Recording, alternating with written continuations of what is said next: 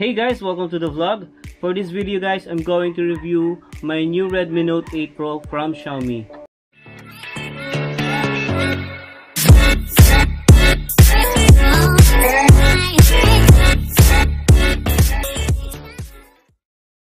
So yun guys, bago ko simulan itong aking pag-review, gusto ko lang i-invite lahat ng mga subscriber ko and sa mga magsusubscribe. Meron po akong pag-giveaway na Braven 805. Ilalagay ko na lang po yung link sa baba and sundan nyo po yung mechanics para makasali kayo sa pag-giveaway ko. And until September 30 po ang aking pag-giveaway. So October 1, doon ko po ito-draw at pipiliin kung sino yung mananalo. Basta follow po lahat ng instruction and mechanics.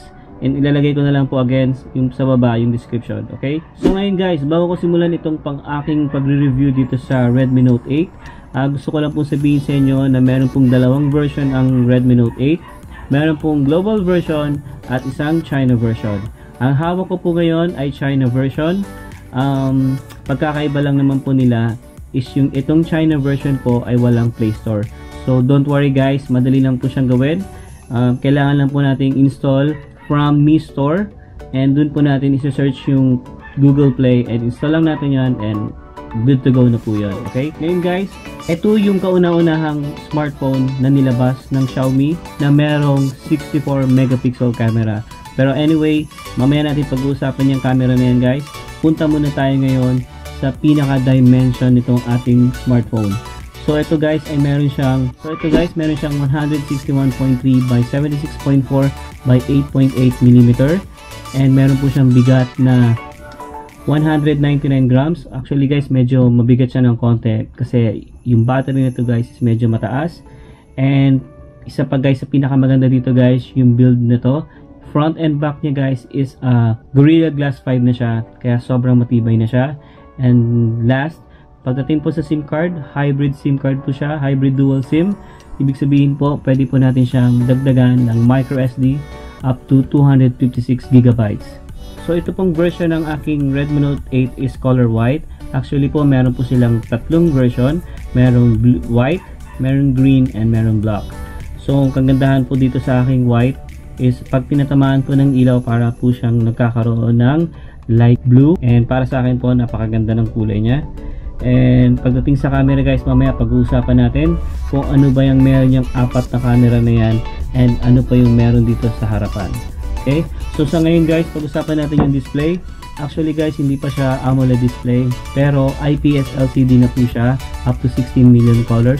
Para sa akin guys, sa nakikita ko ngayon, halos hindi nagkakalayo yung IPS sa AMOLED display. Kung makikita nyo guys, sobrang napaka-sharp na nung color, yung font, and yung mga icons guys, sobrang ang ganda niya. Para sa akin guys, para na rin siyang AMOLED. Kung hindi po kayo ganun kabusisi pagdating sa display, sobrang napakaganda niya guys. Halos walang pinagkaiba sa, like I said, walang pinagkaiba sa AMOLED. Pero syempre, may iba pa rin po yung dating ng AMOLED display. Mas sobrang sharp na yun, okay? So ngayon guys, pag-usapan na natin yung screen size niya. Meron po siyang 6.53 inches and meron pong 84.9% screen to body ratio. And pagdating naman guys sa resolution, meron siyang 1080 by 2340 pixels and 19.5 by 9 ratio. And ito pong maganda dito, 395 ppi density na siya. So medyo matingkad na po yung kulay and sharp na siya. And again, this is Corning Gorilla Glass 5 na siya. So ngayon guys, pag-usapan na natin yung platform. So pagdating sa OS, out of the box, Android 9.0 Pie with MIUI 10 na siya. And sa chipset naman po is MediaTek Helio G90T. And CPU octa-core 2x Cortex A76 and 6x Cortex A55. And isa pa guys sa pinakamaganda dito is yung GPU niya guys. Ang GPU niya guys or ang video card niya is Mali G76MC4 na siya. So sobrang napakataas na yan guys para dito sa mid-range phone natin. And susubukan natin mamaya guys yung pinaka gaming performance niya pagdating sa mga high-end like Asphalt, PUBG, NBA 2K20. Try po natin yan iran mamaya. And papakita ko sa inyo guys kung gaano ka smooth yung takbo ng yung gaming performance niya. So guys, check muna natin yung pinaka appearance niya. So sa right side guys, dito natin makikita yung volume rocker, and sa baba niya nandito yung power button. Sa left side naman guys, dito natin makikita yung SIM card. And pagdating naman guys sa taas, dito natin makikita yung IR blast. So pwede po natin yung gamitin sa mga appliances natin. Pwede natin siyang gamitin remote control. And meron po siyang mic sa taas. And pagdating naman po guys sa baba, dito natin makita yung 3.5mm headphone jack. And of course yung USB. And meron din po ulit siyang mic sa ilalim and speaker grill. So pagdating naman guys sa likod, dito natin makita yung apat na camera. And again po, in front and back niya is a Gorilla Glass 5 na siya. And yung pinakagilid niya guys is a metal na, kaya maganda na siya. Actually guys, nilagyan ko siya ng case, a silicone case. Kasama na po itong case na to. Libre na siya sa box. And of course, Type-C, USB Type-C, and charger. Ito pong wall charger is 18 watts na siya, so mabilis po ito mag-charge. Pero hindi pa po siya pwede sa 22 watts. Pag-usapan po natin yung pinaka-camera sa likod. Meron po siyang apat na camera. And pinaka-main camera niya po, ito po yung pinaka-kauna-unahang smartphone na nilabas na merong 64 megapixels. Okay? So isa-isahin natin guys kung ano-ano yung mga camera na yan. So sa main camera guys, meron siyang 64 megapixels with 1.8 aperture wide. And sa pangalawa naman guys, meron siyang 8 megapixels with 2.2 aperture with ultra wide. And pangatlo po, ito po yung pinaka macro camera. Meron siyang 2 megapixel with 2.4 aperture. And panghuli po, ito po yung 2 megapixel with 2.4 aperture with depth sensor. So meron din po siyang dual LED flash. Meron din po siyang HDR and panorama. So guys, pagdating naman sa video, kaya niya mag-capture ng 2160p at 30 frames per second.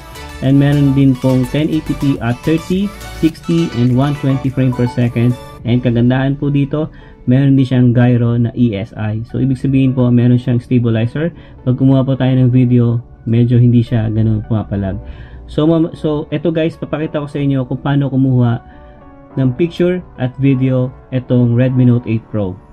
Ito po yun.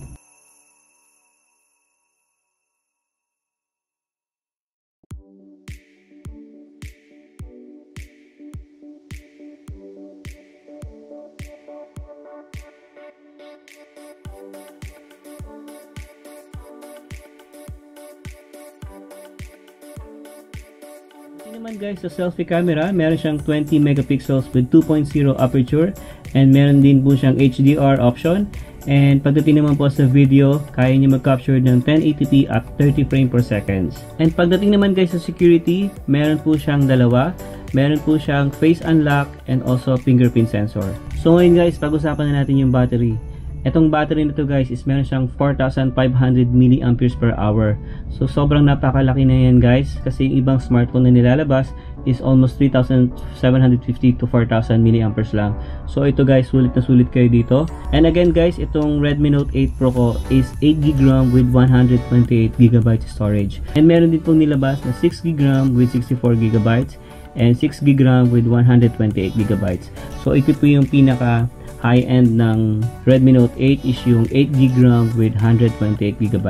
So pagdating naman guys sa kulay, meron silang black, green, and white. So ito pong version ko is a white version. So ang kagandahan lang po dito pag tinatamaan ng ilaw, parang medyo nagkakaroon po siya ng light blue. And also guys, meron pa rin siyang notch sa taas, yung water drop na tinatawag nila. And actually guys, pwede nyo rin siyang tanggalin. Yung pinaka water drop na yan, punta lang tayo sa settings, display, notch and status bar, pwede natin siyang tanggalin. So ganyan po yung mangyayari niya. So para sa akin po, medyo hindi siya maganda. So i-off ko na lang po yung hide notch ko na lang siya para makita pa rin yung water drop. And pagdating naman po sa charging time, aabutin po tayo ng 2 hours and 15 minutes para ma-full charge natin siya. Kasi nga po, unang-una, malaki yung battery niya, kaya medyo matagal mapuno. And pangalawa, 18 watts lang po yung kasama nung box natin. So hindi po siya capable sa 22 watts, kaya tsaga-tsaga lang muna tayo sa 18 watts. Pero okay na rin po yung halos hindi na po masama yung 2 hours mapuno ang 4,500 mAh per hour. So ngayon guys, papakita ko sa inyo kung gaano ka-smooth yung gaming performance pagdating sa Mobile Legends, NBA 2K20, and Asphalt. First quarter, about a minute and a half in. Oh! Here's Pump. Will it go?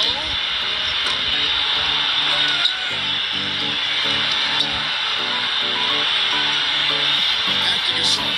Tries again. And then she grabs it. Now, here is Russell.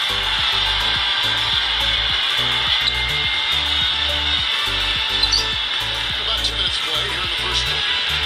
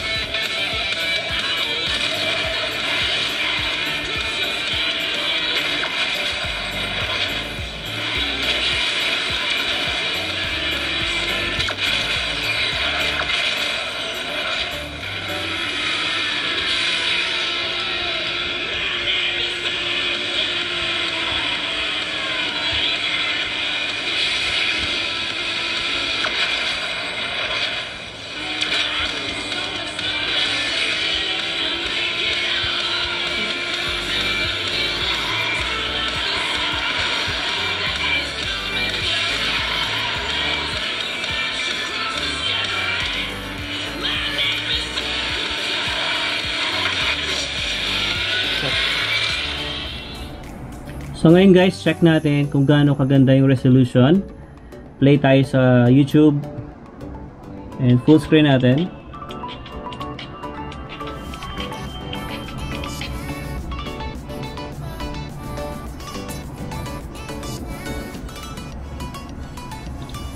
Okay.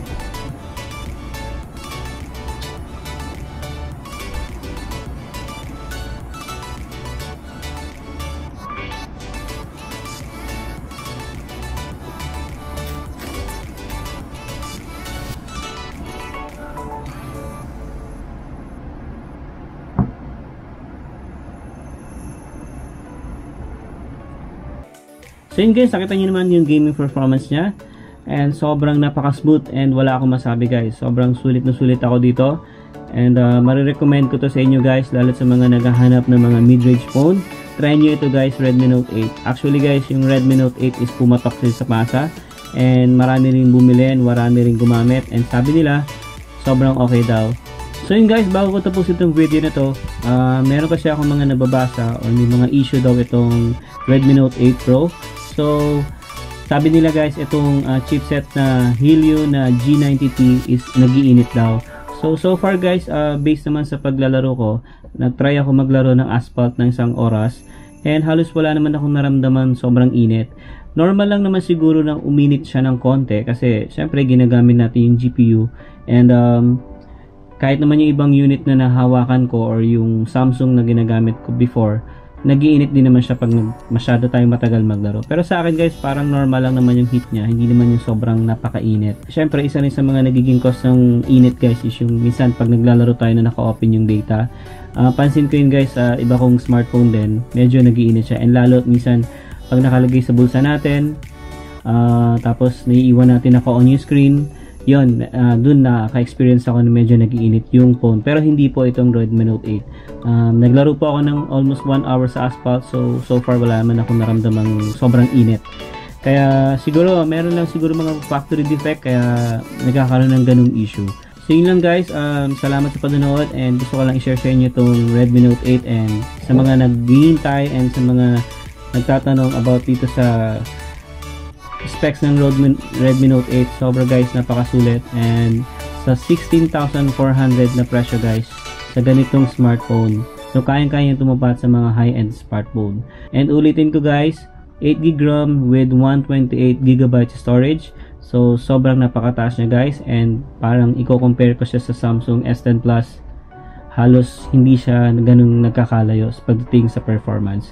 Okay, so yun lang guys, and thank you sa panonood. Sa mga gusto sumali ng giveaway ko guys, pwede pa po. All you have to do is like my page, share my video, and of course subscribe to my channel. Okay, so guys, panoorin nyo yung isang video ko dyan. Nandyan yung mechanics kung paano makasali sa aking pag-giveaway na Braven 825. Okay, so until September 30 po yung raffle na yon, and October 1 idodraw ko po, and mamimili ako sa mga magko-comment. Okay, so yun lang guys. If you like my video, please like and share and comment down below.